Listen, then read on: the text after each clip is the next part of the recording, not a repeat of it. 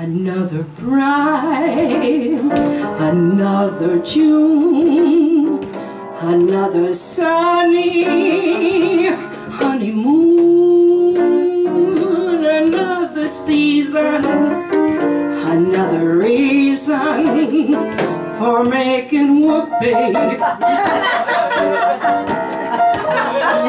A lot of shoes, a lot of rice.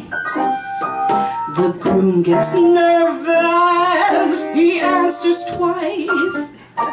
It's really killing that he's so willing for making whoopee. Picture a little love nest down where the roses cling. Picture that same sweet love nest. Think what a year can bring. He's washing dishes and baby clothes. He's so ambitious, he even sews. But don't forget, folks, that's what you get, folks, for making whoopee. Another year, or maybe less. What's this I hear? Well, can't you guess?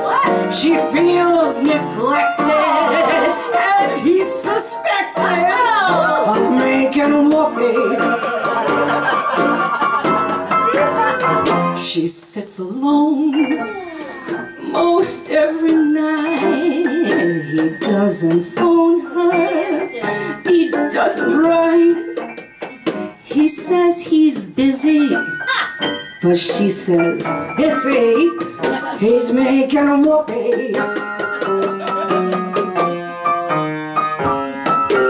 He doesn't make much money, maybe 5,000 per.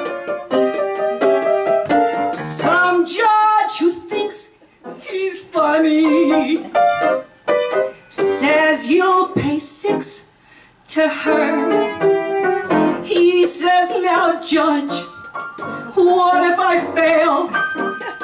The judge says, budge, right into jail. You better keep her. I think it's cheaper than making whoopee.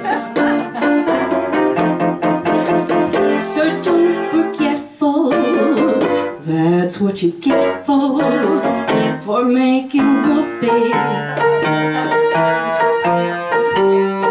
He's not my honey, I'll take his money.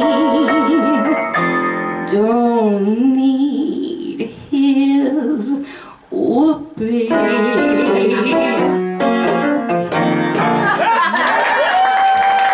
does that thing.